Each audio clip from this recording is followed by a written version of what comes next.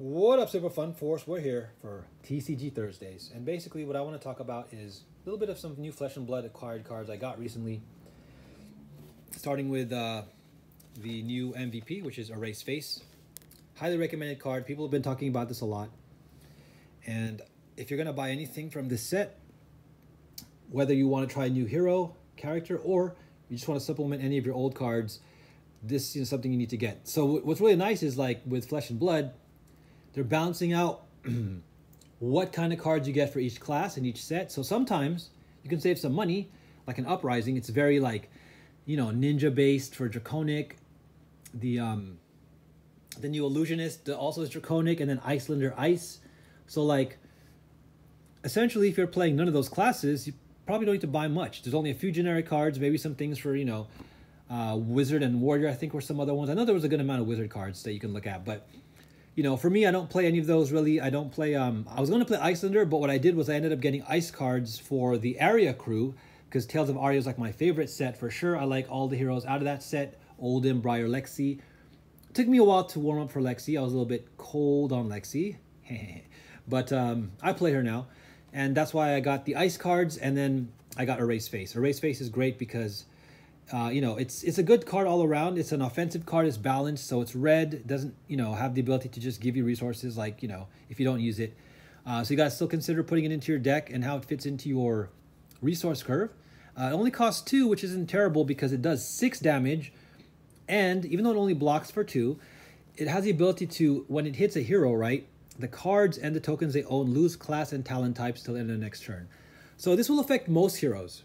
Not all of them, but it'll affect most heroes. It won't affect some of the base heroes, but what will happen is actually I think it can pretty much stop a lot because even though, like, let's say a ninja, you stop a ninja card, you hit the ninja, they can't really use the ancestral call, I think it is the one that says give a ninja card +1 or something, because then now they technically don't have ninja stuff. But cards in classes that are really dependent on the keywords, it's gonna really mess up, right? So yeah, any of the elementals that need the talents to need, like, the ice cards, whatever, lightning, fusions, the new draconic stuff, right? Like, you need to build draconic chain links. Well, they're not going to be draconic anymore. Illusionist things, like light cards, and things need to have a light requirement. So there's a lot of use for this. It's going to, I think, boil down to, again, not just the meta, but maybe what your matchups are like, right? If you struggle, let's say you're piloting a deck that maybe has a little bit of a tough time beating a certain class or two, this could help, because if you maybe turn off their abilities, you can hopefully, buy yourself a really good turn to kind of recuperate, or to kind of gain somewhat of a tempo.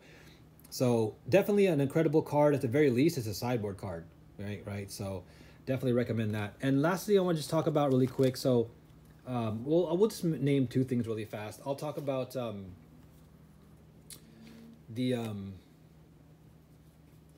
actually, I'll do this. I'm going to show you guys here the dragons, and we'll end it here. So what I think is pretty cool is, I got 2 Invoke Yendurai.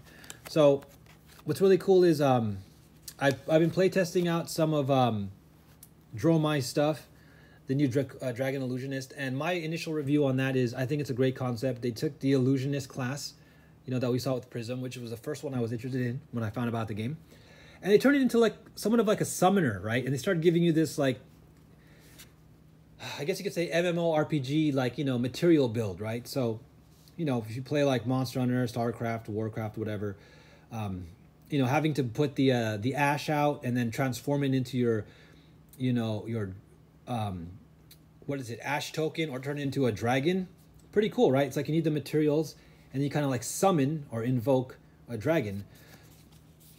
And as you can see, it's a 2-sided, and then they also have proxies, so that way you don't have to like take them out and flip them over. But essentially, I bought a set. I just didn't get the 2 legendaries yet, but just wanted to buy a set because it's cool. It's historical. First time this class is out for Uprising, and maybe I'll introduce this character into my collection of decks that I play for Blitz and what is it? Classic Constructed, of course. I wouldn't really say you could play this in Commoner. It's probably the only format where you can't play Dromai. These are all like rare, right? So A little bit of an interesting, you know, pickle, if you will, there, or caveat. But yeah, definitely I'll think about playing Dromai in the future in, you know, Blitz and Classic Constructed. But either way, again, it's nice to have. The artwork is pretty nice on all of them. You know, I think my favorites are like Yendorai, and I like the colors here of Ouvia, Dragon of Fertility. Nice. So yeah, you know, on one side you have the control, or, you know, an Ash that you control. You want to transform it into, you know, Yendurai, and while it's in this form, while it's still an invocation action, it still blocks for 3. But again, if you're able to put the Ash token underneath him, then bam, now it does 3 damage whenever it attacks, and it also has 3 HP. So really cool to start to see this whole like concept come about now, where, you know, the creatures themselves, these allies, these illusionist tokens, can not only be destroyed with 6 powers, but it also can be damaged, and it has its own little HP pool. So the other thing I was going to say then at the end is, I almost forgot, is Erase Face is good because it allows you to break Phantasm. So, you know, 6 damage. We know that that's the breaking point. If something that is has the Phantasm keyword, and it gets blocked with an attack card that has at least, you know, 6 power or more, just stops the attack, breaks the chain, closes it up. So another plus, of course, for Erase Face. Okay, guys, well, that's my initial Uprising video. So what I was going to say earlier about doing another type of like you know, showcase, is I'm going to do one about the ice cards instead. I'll do that a little bit just to talk about you know, people who play ice elementals for sure.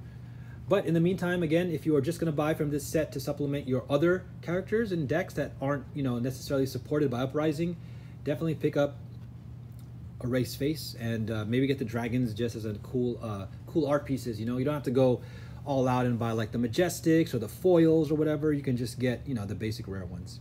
All right, guys, well, thanks so much. Don't forget, like and subscribe. I'm going to have new TCG stuff every Thursday, from Flesh and Blood, Dragon Ball card game, some One Piece, Magic the Gathering Commander. So hit that like and subscribe, and don't forget, keep your faith, say a prayer, spread that love, be positive, be thankful, and we come back at you. Peace.